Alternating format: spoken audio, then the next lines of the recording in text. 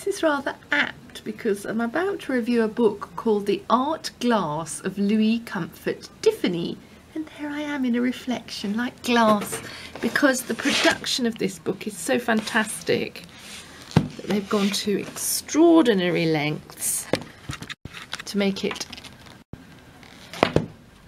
shine. I mean literally shine. It's black paper, so the iridescence of this exquisite glass really shines through.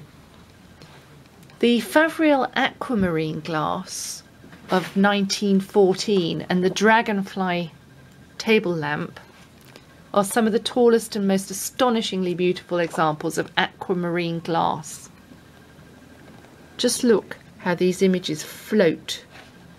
This is a perfect example of aquamarine, made by Louis Comfort Tiffany. This one is my favourite.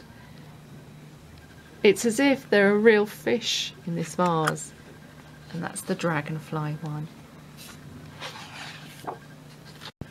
Here too are the dramatically dripping golden flow of the lava vases, the dripping dazzling iridescence of Cypriote vases, to the opaqueness of the brown pieces and more. It's an exquisite collection, a £35 book, which through bibliophilebooks.com, Art Glass of Louis Comfort Tiffany is just £17.50.